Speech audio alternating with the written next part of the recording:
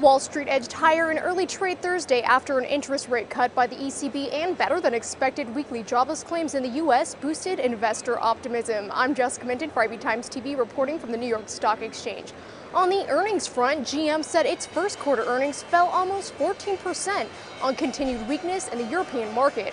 Also this morning, cereal giant Kellogg reported results that missed estimates after being dragged down by rising ingredient costs. Friday before the bell, ADP will release its latest quarterly results, and analysts polled by Reuters expect the company to report third quarter earnings of 98 cents per share on revenue of $3 billion. Despite the slow recovery in the job market, ADP has still soared to highs it hasn't seen since the tech boom. The ADP National Employment Report on Wednesday showed private sector jobs added in April fell short of estimates. The week report raises concerns ahead of Friday's highly anticipated jobs report about whether the figure is a true sign of weakness in the labor market.